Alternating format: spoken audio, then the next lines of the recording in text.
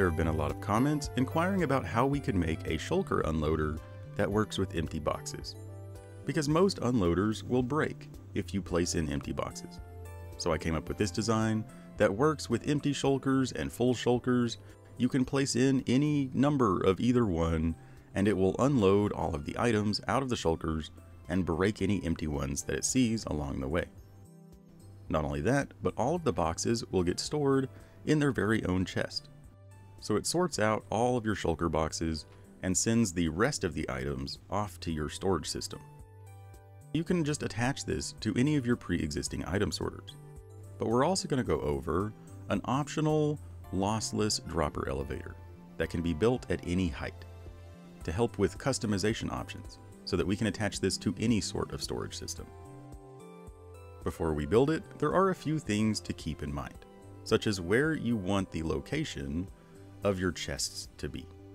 If we build this just flat on the ground, our input chest and our shulker chest are going to be a little high up, where we can dig this down into the ground by 2 blocks to have these chests more accessible.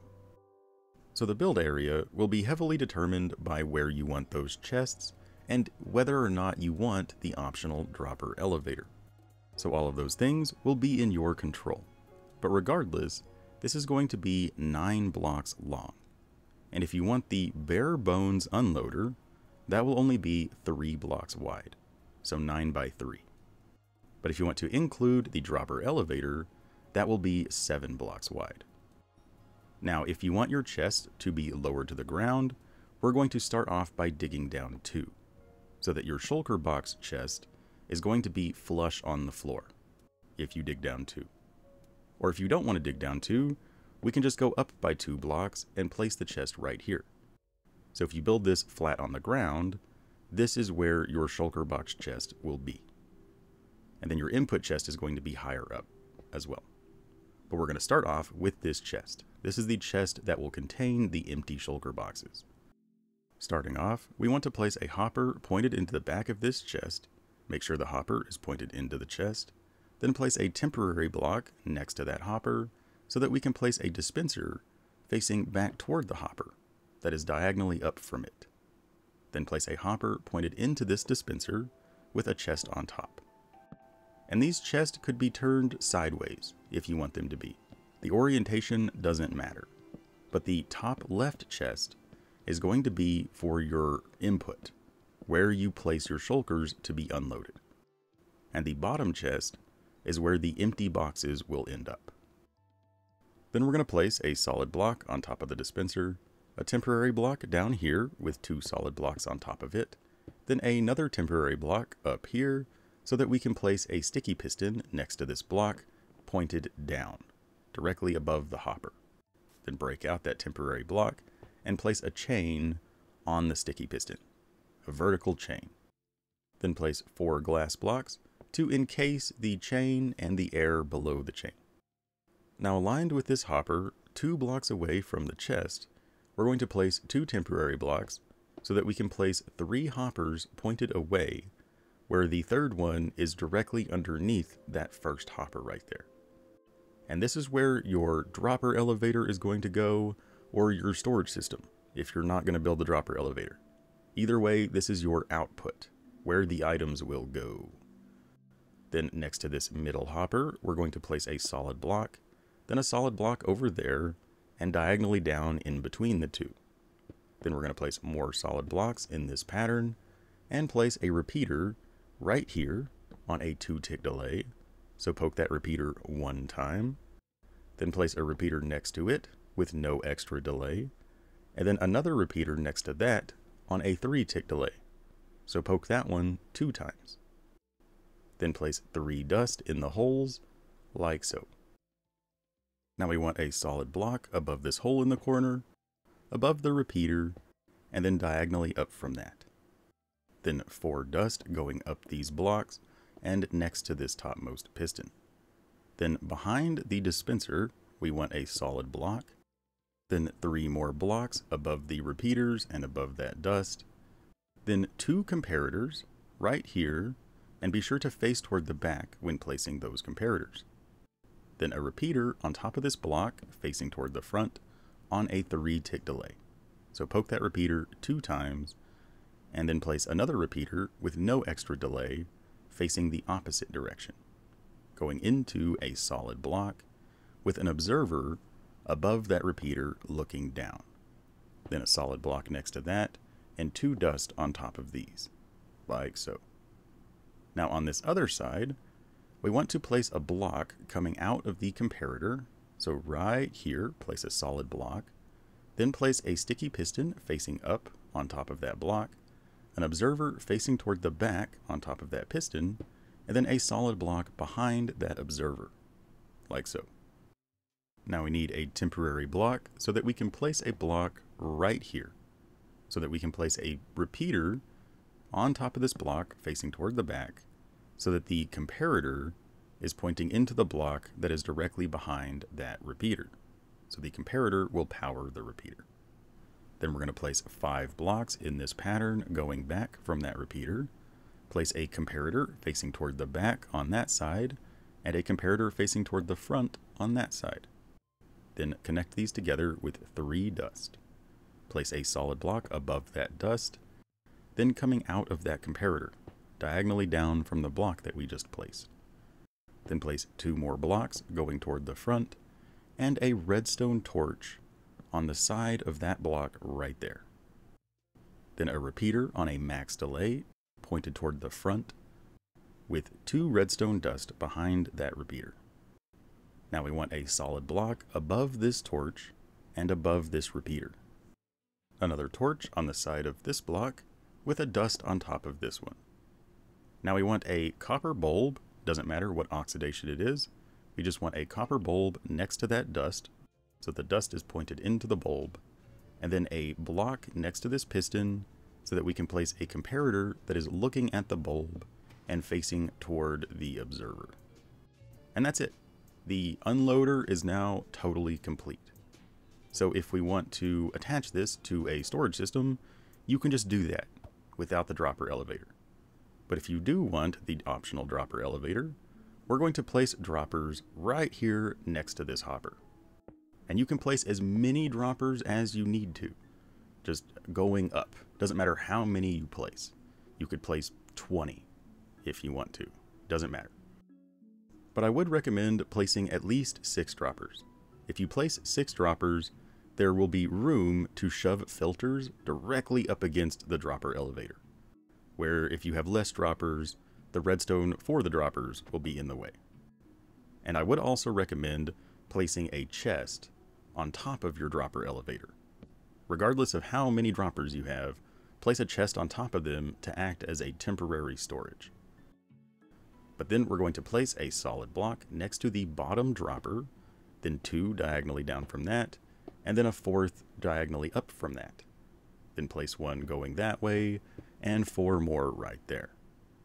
Then we're going to place a comparator that is looking at the dropper through the block, going into a repeater, and then on the other side, we're going to place a comparator pointed into that block, and then a comparator facing the other direction next to that one. Then 3 dust in these holes. This is the extender that makes the elevator lossless, because it will keep the droppers active even after the bottom dropper is empty. But now we need to make the clock, so we need to place blocks in the pattern that you see here. Then face toward the front and place a comparator that is pointed into this block right here. And make sure this comparator is on subtraction mode. Make sure that little light is turned on. Then place 3 dust in these positions, and place a repeater facing toward the back in that hole. And that's it. This is an extended clock to make the dropper elevator lossless, to where items won't be left idle inside of the droppers. But now we need to power the droppers.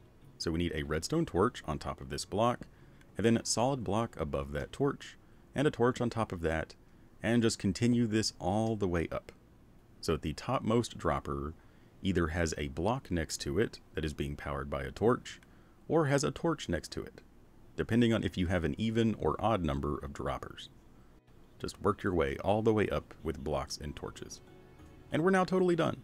Now this is the unloader and the lossless dropper elevator all complete. So now you just hook this into whatever storage system you want from this chest up here at the top. So like just, you know, a hopper line coming from this chest, and then you can build filters off of this hopper line, or connect this to a mist sorter, or whatever kind of storage system you want to build. But there are a few more things to talk about, such as where do we put regular items that aren't in boxes? You'll want to place loose items that aren't in boxes somewhere farther down the system. So like if you built this dropper elevator, you could place them up in that topmost chest. Or you can add a hopper going into the bottommost dropper, and then just place a chest on top of this hopper and place your loose items inside of this chest. So this is your secondary input for things that are not shulker boxes. So all of your shulker boxes will go in that left chest, and all of your loose items will go inside of this chest, or inside of the chest that's on top of the dropper elevator. Or if you have some other different system that you built that isn't using a dropper elevator, your loose items just need to go somewhere farther down the line. Now, one problem with this is as items are being unloaded from shulkers and being unloaded from a chest, wherever they are combining is going to be loaded at double hopper speed. So like this dropper right here at the bottom is being loaded at double hopper speed. So we actually need to make the clock faster if we're going to do it this way, to prevent a bottleneck, just by switching out a couple of blocks to make the clock faster.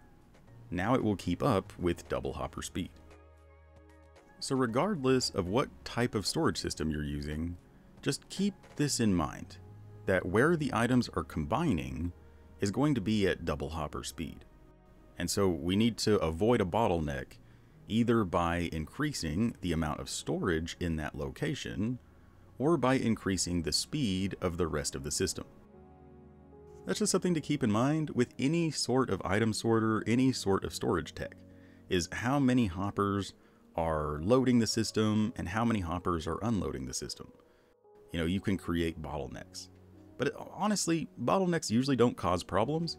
And if they do, if you ever notice a bottleneck in any of your item sorters, you can always just add more storage and more hoppers in that location to give it more temporary area to build up in, to avoid any sort of problems.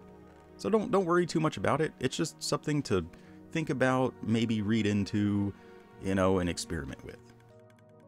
And as with any unloader, be sure not to place in loose items where the shulker boxes go. Like, it would technically be okay because of the fullness checker on this design, but it's still just best to avoid that. One last thing to know about this design, if you place in a single empty shulker box and nothing else, just a single empty shulker box, it will just kind of idle here until you load in more boxes. Nothing will trigger it because it's the only one in the system. But as soon as you add another shulker box of any kind, it will break all of the boxes and they will continue on. How you use this unloader is totally up to you. You can plug this to any sort of system or farm, from something as simple as regular filters attached directly to the unloader to make a sorting system from scratch. Or you could just slap it on in place of the input to one of your pre-existing storage systems, to a miss or a combo sorter, or to a farm to provide shulker boxes full of bone meal or gold to a farm. That's why I included the optional dropper elevator, so that no matter what you're trying to attach it to, you'll be able. You can either attach this to a pre-existing system just straight from the hoppers down at the bottom, without the dropper elevator. Or you can use the chest that is on top of the dropper elevator as your new input. Either way, it will just get plugged onto your pre-existing input, or it will replace your pre-existing input. And I hope that makes sense. You can always pop over to my Discord if you ever want to discuss some of these things. You know, anything about item storage tech, or farms, or redstone, or just share your builds and talk to other Minecrafters. So hop over to the Discord to join the community. The link is always in the video description. But that's all we got for this video. I really hope you enjoyed it. If you did, don't forget to like, favorite, share, and subscribe. Be sure to leave a comment. Even if it's just to say hi, I would love to hear from you. Always remember that you are totally awesome, but above all, don't forget to have fun. Bye-bye.